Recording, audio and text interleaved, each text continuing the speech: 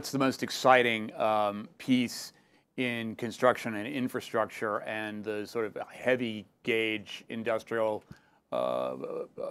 construction and projects that you're involved in, Tom? Is it retro construction, retro projects, or is it brand new construction?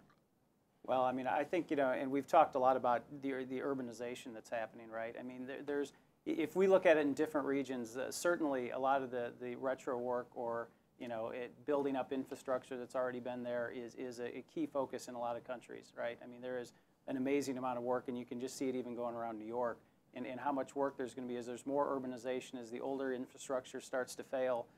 There's just a lot of work that has to be done there. I think when you get to some of the emerging countries that don't have infrastructure, it's wide open. People need clean water, people need school, people need infrastructure, and there's still a lot of areas of the world that, as they start to raise their quality of life, they're building infrastructure more from the ground up in greenfield. So I think when you go to different parts of the world, it's a different answer. Certainly as we sit here and look out at this view, this is ripe for infrastructure rebuild, and actually our country needs quite a bit of it.